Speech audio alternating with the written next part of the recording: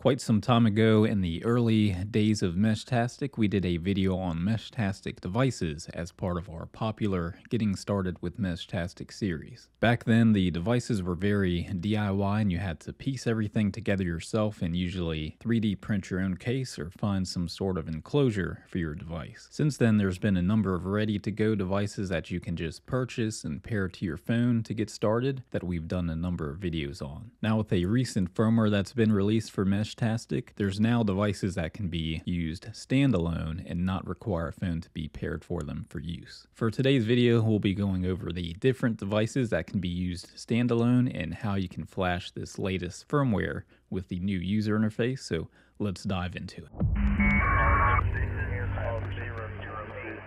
Before we get into it, this device here is a SenseCAP indicator from Seed Studio, and this was sent to me by Seed Studio. This BlackBerry looking device is a TDEC Plus from LilyGo, and this was sent to me by LilyGo.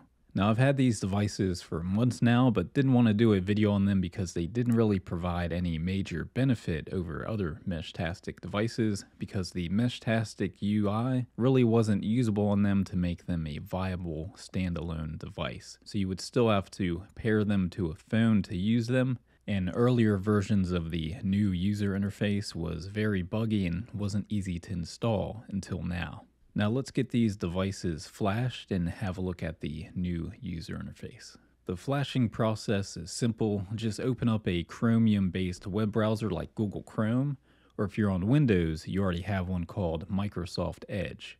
Then we can go to the Flasher website, which is flasher.meshtastic.org. Now for this current firmware with the new user interface being a tech preview, it means that it could have some bugs and they don't want it available to the masses just yet. But there's a code you can enter to unlock it. When you get to the Flasher webpage, enter in the following code on your keyboard, and the B and A don't need to be uppercase. You can just press them. You can pause the video here if needed before we continue. Once we enter in the secret unlock code, the page should turn black, indicating that we've unlocked it.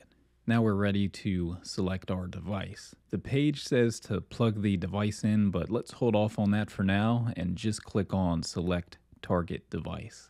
On this page here, we can see our two current devices that support the new user interface, which are the LilyGo TDEC and the Seed SenseCAP indicator.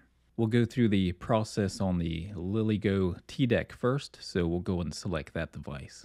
Now let's click on the firmware drop-down and select Tech Preview from the pre-release section. And then we can click on Flash, then click on Continue here.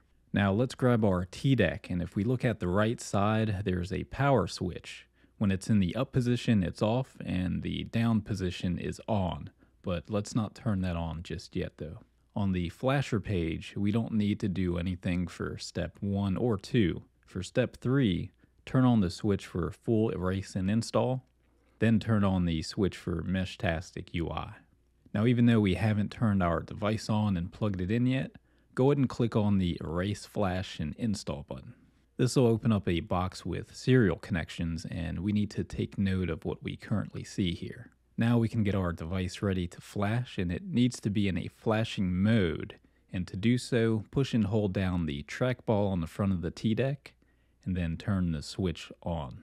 Now nothing will show up on the device's screen, and that's completely normal. Now we can go ahead and plug it into the computer via the USB cable. Now if we look at the box with serial connections, we should see a new one likely called USB JTAG Serial Debug Unit. This will be our device, and we can go ahead and flash it by selecting that and clicking on Connect. Then we need to let it do its thing, and it'll eventually reach 100% and say leaving on the console window. We now need to hit the reset button, which is the button on the left side of the device, and the device should now boot into the new user interface. And when the device does boot into the new user interface, we can go ahead and select a region, which will be US in my case. Then we can give the device a short name of 4 characters or less, and then a long name. And once we have that, we can tap on OK, and the device will reboot and we're all set. Now let's go through the process on the SenseCAP indicator from Seed Studio. The process is basically the same for this one too, so don't plug it in just yet. Go to select target device, select the SenseCAP indicator, select tech preview from the firmware options, then go to flash. On the flasher page, skip to step 3 and turn on the switch for full erase and install. Then turn on the switch for Meshtastic UI. Again, even though we haven't turned our device on and plugged it in just yet, go ahead and click on the Erase, Flash, and Install button to bring up the list of serial connections. We can now go ahead and plug in our device and we should see 2 new serial connections. One will be named Indicator RP2040, and this one is not the one we want to select. We want to select the second one, which will be named USB Serial. So go ahead and select that one, then click on Connect, and then the flashing process should begin just like on the TDEC. Now that we know how to flash both devices, let's take a quick look at the interface. We have a home screen where we can see some general information like if we have any new messages waiting, how many nodes are online, current time, frequency, and more. The next tab on the left below the Home tab, we have the node list where we can see the list of nodes in the area. We can scroll through and tap on each one to see info about the node and GPS location if they're sharing their location. To send someone a direct message, we can long press on the node.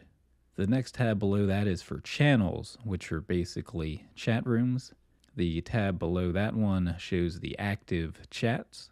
Then below that we have maps, and since this device isn't connected to the internet, maps need to be loaded onto an SD card. This process will have to be shown in a separate video. Then below that we have the settings menu where we can change settings, and there's also some tools here. Tools like mesh detector, which will scan for other devices, signal scanner where you can choose a node and see what your signal level is to it, trace route where you can see the hops taken to reach a node, statistics where you can see the packet statistics, and finally we have a packet log where we can see the raw packets. Now for a quick overview of the devices themselves. The Seed Studio SenseCAP indicator has a nice large touchscreen, but no battery or GPS, so it's better suited for use at home or somewhere where you have a power source available. The device has a stand that flips out so you can set it on a desk for use. Then we have the TDEC, which is better suited for being used as a mobile device and also has a touchscreen along with a physical keyboard, giving its BlackBerry appearance. Now there's a few versions of the TDEC. The TDEC Base, which is a bare bones device for developers and requires you to supply your own case for it, but this will allow you for having larger batteries. Rockland offers their own version of this called the TDEC Complete, with their own 3D printed case, 3000 milliamp hour battery, and external antenna. Then we have the TDEC Plus, which is what I used for this video. Now Rockland has a chart on their page showing differences between all of them so you can pick the one that best suits your needs.